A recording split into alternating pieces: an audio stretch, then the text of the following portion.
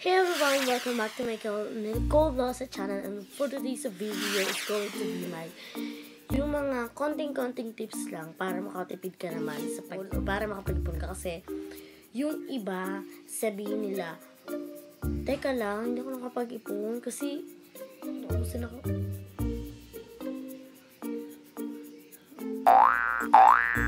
May dumaan.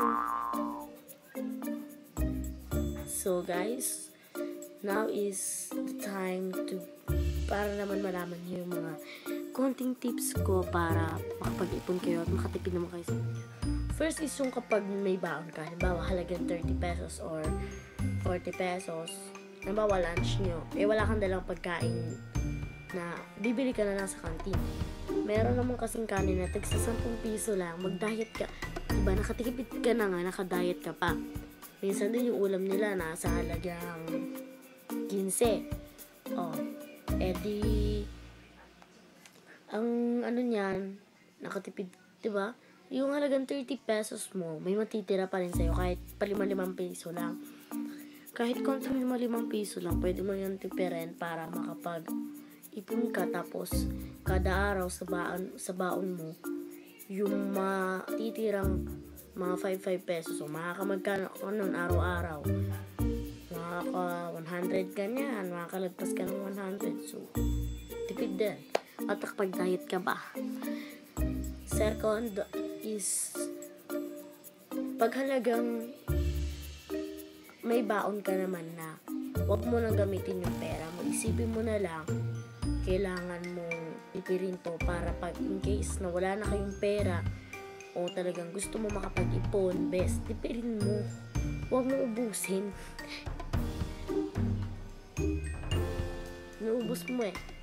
So, third is, kapag yung pera mo, halimbawa, wala kang pagkain, wala kang pera. Ay, hindi. Mali. Hindi, may pagkain ka. Pero yung pagkain mo talagang tipid na tipid at saka konti lang talaga. Sa isang maliit na lalagyan, meron kang kanin. Yung ulam mo isang piraso lang. Sabi mo, marami kang kanin pero yung ulam ubos. Meron kang 50 pesos. Gusto mong bumili ng ulam sa halagang 20. So, magkano matitira sa'yo? 30. Tapos, may papamasahe ka pa. Yung pamasahe mo pa uwi. Kunyari, ang pamasahe mo pa uwi is 20 pesos. So, nakatipid ka pa rin ng 10 pesos.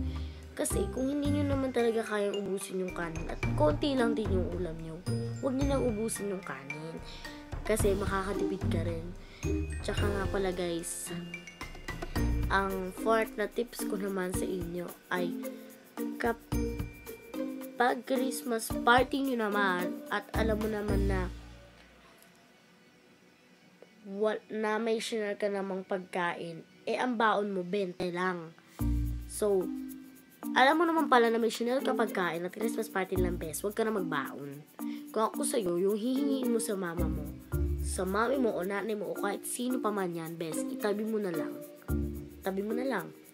Pag sinabing, bakit mo itatabi yan? Kaya ka nga binigyan para gamitin. Kasi sayang naman, diba? Hindi naman kailangan magamit. So, kailangan nyo rin magtipid. Tsaka para makaiwas ka, guys. Ito, pang last. Best, pag nag-iipon ka, ipon. Hindi yung, diba, naka-20 ka na. Gusto mo bumili ng hindi naman talaga kailangan, huwag mong sayang para makapagtipid ka.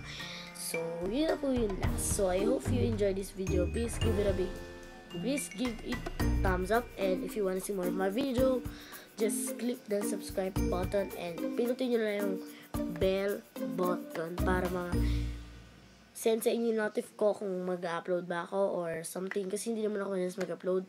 So, at comment na rin kayo sa baba kung ano yung mga natutunan nyo. At kung meron man ako hindi nasabi, comment na rin. At abangan nyo at mag-comment na rin kayo kung ano pa yung gusto nyo sa aking paggawa mga tips at kung ano-ano pa. So, see you on my next video. Bye everyone!